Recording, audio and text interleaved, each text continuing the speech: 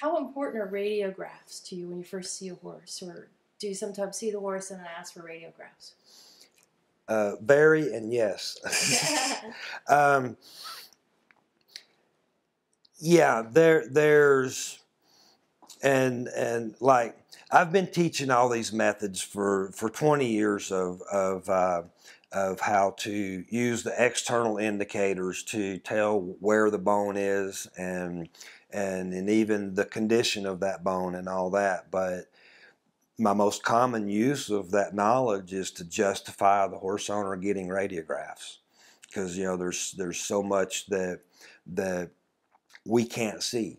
And there's plenty of times that I use my knowledge and my skills and my external indicators, and I say it's going to be like this, and I get a radiograph, and it's not. That I'm wrong, and so they're they're a routine part of my work, and I consider very important.